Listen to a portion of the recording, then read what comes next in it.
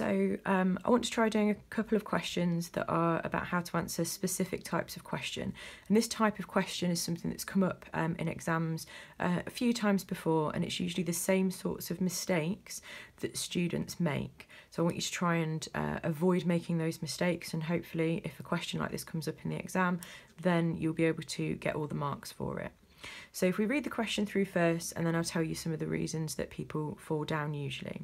So a 600-gram ball is dropped from a height of 3.2 metres. What is its speed just before it hits the ground? So the first thing that I would always get you to do is to think about what values are we actually given in the question. And we're told that it's a 600-gram ball. So the first thing that I would do is I would write what this means. And this is 600 grams is mass, except that we don't do mass in grams, we do mass in kilograms. So you need to convert this. So 600 grams in kilograms is 0.6 kilograms. So even before moving on, I would think to myself, we don't use grams, we use kilograms. Let's do the conversion so that I don't forget. It then tells me that it is a height of 3.2 metres. So straight away, I already know that that's a height. And actually, that's a bit of a clue for what we're about to do. And then it says, what is its speed just before it hits the ground? Now, the most common mistake with this sort of question is that people say, oh, it's asked me to calculate speed. I know that the equation for speed is speed equals distance divided by time. I've got something in metres, so that's a distance, but I haven't got a time. I don't know how to answer this question.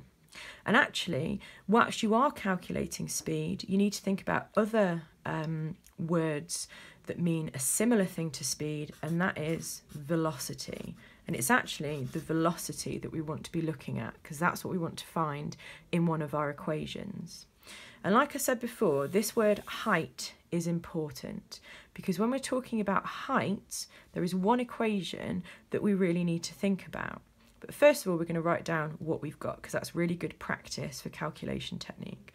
So we've got a mass of 0.6 kilograms, and we've got a height of 3.2 metres.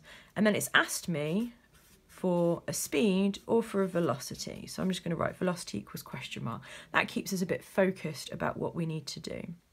If you think about the equations that you've used, there is one equation that links mass and height, and that is the equation for gravitational potential energy. So you might have seen it as GPE. I'm going to write it as E with a little p like that. And the equation for gravitational potential energy is mass times small g times height.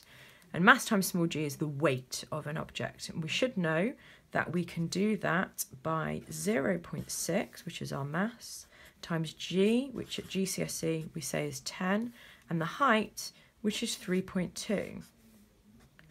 So if we work this out, so 0.6 times 10 times 3.2, we get an answer of 19.2 joules, because it is potential energy.